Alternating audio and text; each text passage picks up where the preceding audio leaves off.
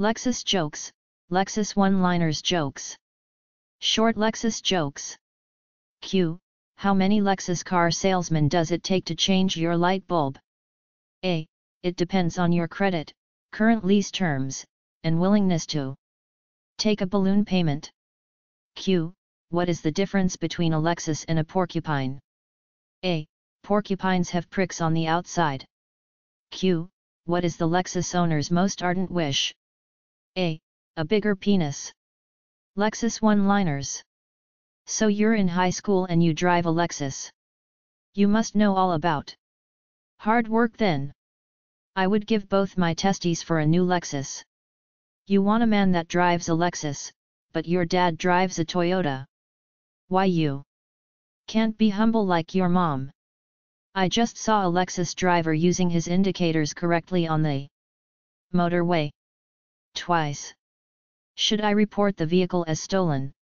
A girl who swallows is like owning a Lexus, you don't need it, but it's nice to have. Why do people name their kids Mercedes, Lexus, Porsche when they look like Buicks and Fords? How are there no black people in a KFC commercial and 3 in a Lexus commercial? Lexus bar jokes. Paint job. A blonde wanting to earn extra money decided to do odd jobs for her wealthy neighbors. At the first house, the owner said, "Well, you can paint my porch. How much will you charge?" $50, she replies. The man agrees and gives her the paint and brushes and goes back in the house. The man's wife overheard their conversation and asked him if she had realized that the porch goes all around the house. She should. She was standing on it. A short time later the blonde came to the door to collect her money. "You've finished already?" the man asked. "Yeah, and I had paint left over so I gave 2 coats." Impressed, the man reaches for the money. "And by the way," the blonde added, "it's not a porch. It's a Lexus." Car shopping. A lady walks into a Lexus dealership. She browses around, spots the top-of-the-line Beamer and walks over to inspect it. As she bends over to feel the fine leather upholstery, she inadvertently breaks wind. Very embarrassed, she looks around nervously to see if anyone has noticed her little accident and prays that a salesperson doesn't pop up right now. As she turns around, her worst nightmare materializes in the form of a salesman standing right behind her. Cool as a cucumber and displaying complete professionalism, the salesman greets the lady with, "Good day, madam. How may we help you today?" Very uncomfortably, but hoping that the salesman may just not have been there at the time of her accident, she asks, "Sir, what is the price of this lovely vehicle?"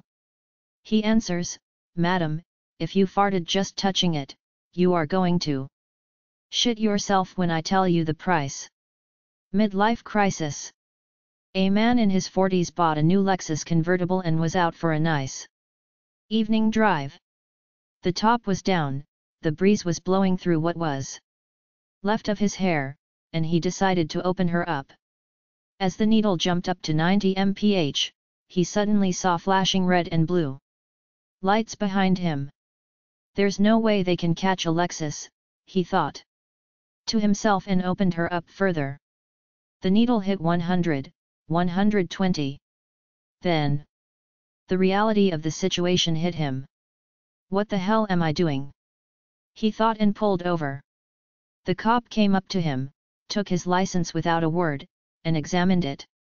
"And the car?" "It's been a long day, this is the end of my shift, and it's Friday the 13th. I don't feel like more paperwork, so if you can give me an excuse for your driving that I haven't heard before, you can go." The guy thinks for a second and says, "Last week my wife ran off with a cop. I was afraid you were trying to give her back." "Have a nice weekend," said the officer. Materialistic lawyer. A lawyer opened the door of his Lexus, when suddenly a car came along. and hit the door, ripping it off completely. When the police arrived at the scene, the lawyer was complaining bitterly about the damage to his precious Lexus. "Officer, look what they've done to my Lexus," he whiningly said. "You lawyers are so materialistic, you make me sick," retorted they. "Officer, you're so worried about your stupid Lexus, that you didn't even notice that your left arm was ripped off." "Oh my God," replied the lawyer, finally noticing the bloody left shoulder where his arm once was. "Where's my Rolex?"